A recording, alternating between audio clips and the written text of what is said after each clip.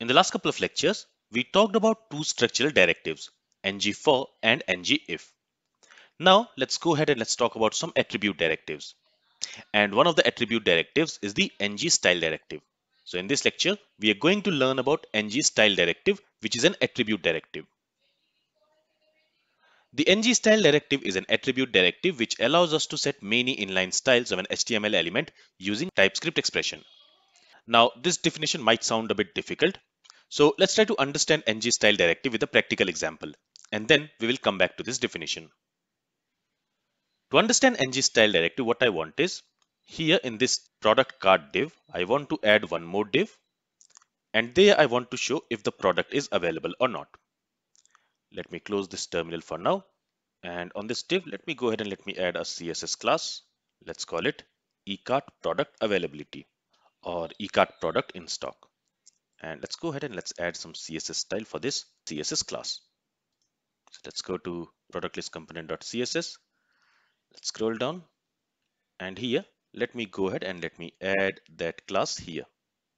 So I want to apply the same style on this div which we are applying on these two divs. Okay, nothing special here. Later, if we want to add some more styles, we can add it using this CSS class. Anyway, now inside this div, I want to show if a product is available or not. So for that, let's go to product list component.ts file. And here inside this products array, we have a list of products. And there, each product has this property called is in inventory.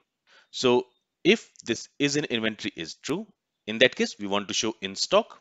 And if this is in inventory is false, in that case, we want to show not available in stock. Okay, so let's go ahead and let's do that. To do that, here we'll use string interpolation syntax. And in there, first we will check one condition. So basically here I'm going to use a ternary operator. If the condition of that ternary operator returns true, then I will return a string value available in stock. Otherwise, I will return a string value not available in stock. So the condition here will be prod dot is in inventory. Okay, so this expression here, either it will return true or false, because this is in inventory, it is a Boolean value. So it will either return true or it will return false. So if it returns true, in that case, we want to return a string value available in stock. Otherwise, we want to return another string value not available in stock. Okay. With this, let's save the changes. Let's go to the web page. And now you will see that text available in stock if is in inventory is true, and you will see not available in stock if is in inventory is false. Okay. Now what I want is I want to apply some styles on this. Basically, I want to make this not available in stock or this text available in stock to bold. For that, we can use ngStyle directive. So on this div, let me first go ahead and let me move this content of that div in another line so that it will be more readable. And here I'm going to use ngStyle directive. In order to use this ngStyle directive, keep in mind that it is an attribute directive. So we need to use it like an attribute directive.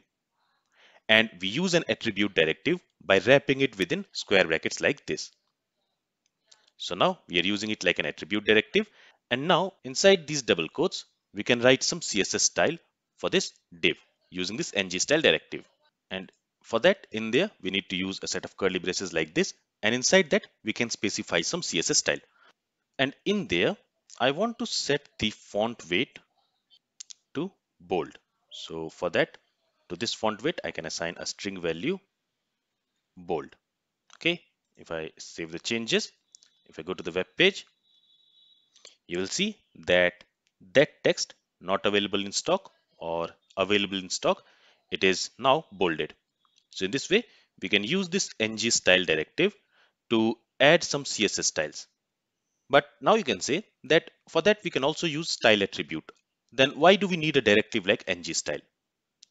Well, using ngStyle directive, we can add a CSS style dynamically. Let me actually show you that. So let's keep this font weight bold. But now what we want to do is if the product is available in stock, we want to show it in green. But if the product is not available in stock, we want to show it in red. So for that, here we are going to set the color property. Okay. And to this color property, we want to assign a value dynamically based on a given condition. So here we are going to check if prod dot is in inventory. Let me use that condition there. So this value here, it will return either true or false, because this is in inventory. It is a Boolean value, right? If I go to this product is component.ts, you will see that here we have this is in inventory property, and it is storing a Boolean value, either true or false. So it is going to return a Boolean value. So if it returns true, in that case, we want to set the color to green. So for that, here I'm going to use ternary operator. I will use this question mark here. And from there, I want to return green. But if this is in inventory returns false, in that case, I want to return red. Okay. So if this condition here, if it returns true, in that case, we want to assign this color property with the value green. Otherwise, if it returns false, we want to assign this color property with the value red. So now if you go to the web page, you see that those products which are not available in stock, that not available in stock text is rendered in red. But the products which are available in stock, that available in stock text is rendered in green. Okay, so this is the use of ngStyle directive. Using ngStyle directive, we can set a CSS style dynamically. Coming back to the definition of ngStyle directive, it is an attribute directive which allows us to set many inline styles of an HTML element using expression. So we saw that this ngStyle directive, it is an attribute directive, and it allows us to set many inline CSS styles on an HTML element using some TypeScript expression. So based on the expression, it will dynamically set a style on an HTML element. I hope now this definition is clear. So the ngStyle directive is used to set a CSS style dynamically on an HTML element based on a given TypeScript expression. And the ngStyle directive, it is an attribute directive.